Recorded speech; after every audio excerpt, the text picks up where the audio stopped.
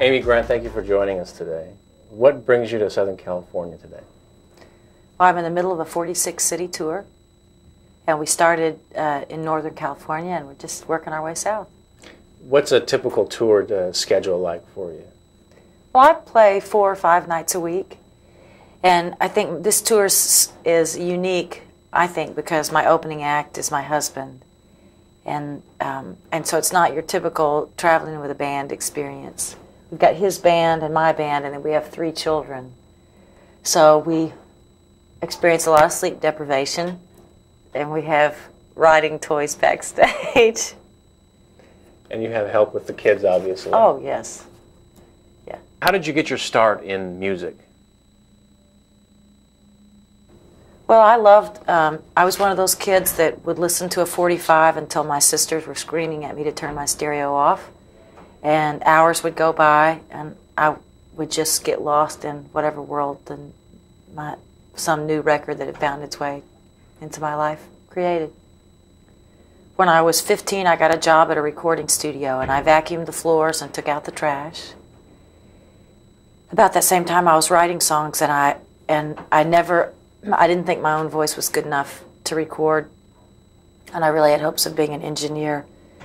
But during that time, I made a tape for my mom and dad of the songs I had written. And without my knowing it, some friends of mine took that tape and played it for a record company.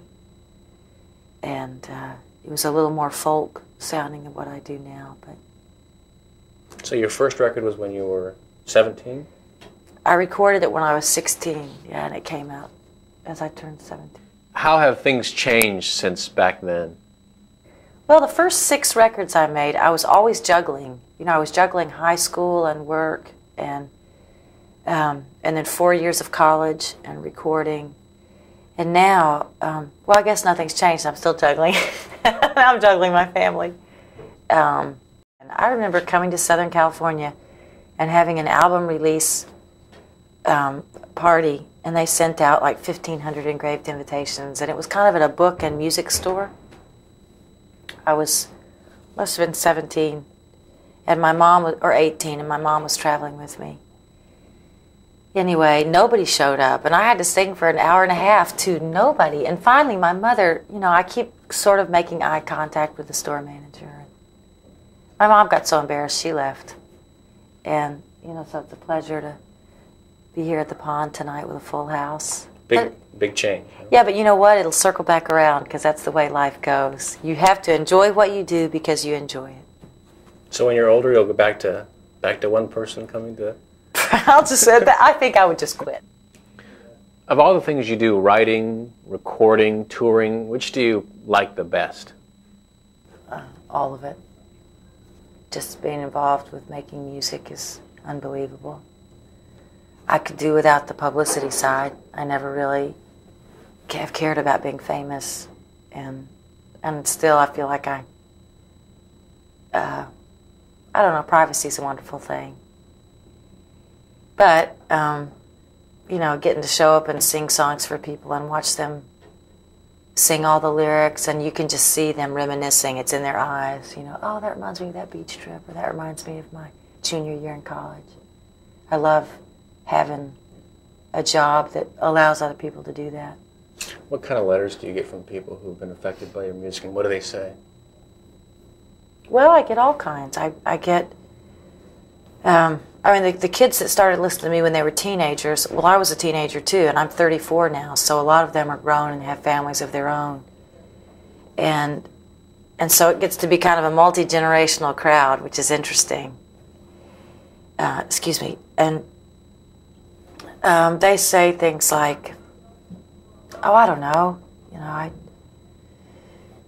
well, I got a note that was left for me on stage today, and there was a boy that came down front last night. He had an extreme case of cerebral palsy, and his mother was carrying him, and he must have been 16 years old. I mean, it took all she could do. She's like throwing one leg forward and throwing the other leg forward just to hoist his weight down there. And he stood almost, I mean, she held him for almost a whole song. And he's doing that kind of wild, totally out of control smile. And I just sang the whole song to him. And his mom handed me a note, and I had it on the stage today, and it basically just said, you know, you've been a friend to me when nobody else has. And that kind of stuff is pretty special. You know, it's just part of life. I know you live in Nashville, but you spend a lot of time here in California. What does California mean to you? How is it different than where you grew up? Well, it's sunny, you know. You can't help but be in a good mood from a weather standpoint. I love California. It certainly does not feel like home to me. I mean, I live in Tennessee, and life is different there. The pace is slower. People don't worry as much about how they look, which suits me just fine.